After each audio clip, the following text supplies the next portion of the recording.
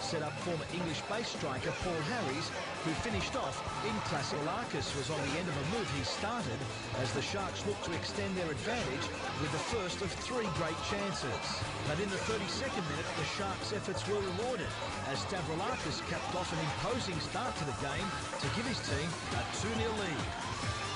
The turning point came in the 43rd minute as Nash kept the score at 2-0, denying Stavroulakis with a fingertip save.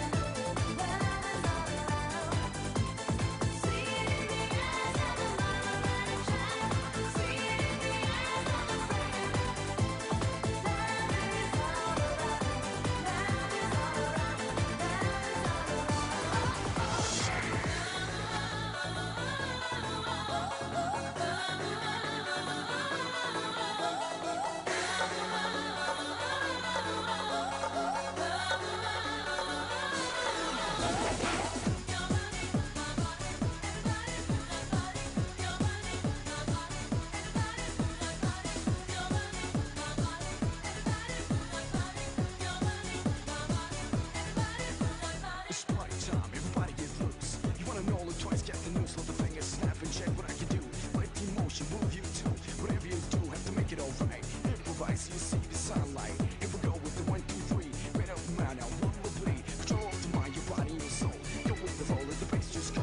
Move around and see what's happening. For the people, keep on clapping and sip it down. And make it real easy, do that dance. You have to tease me, can't keep still, it's time to party. Everybody, move that body.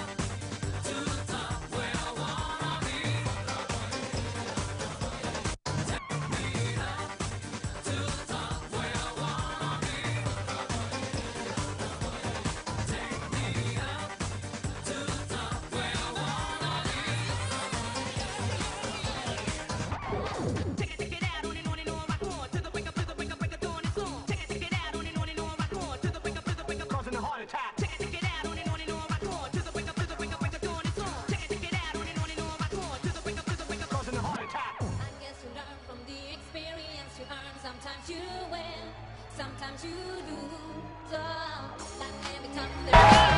In fact, midway through the half, it was 2-0, with Nick Stavroulakis applying the necessary pressure. Wise, certainly. Yes, no, certainly it's a big pitch. It's a great chance here for Gann. Look at One-on-one. Save the rebound. It's gone in. Stavroulakis, Johnny on the spot.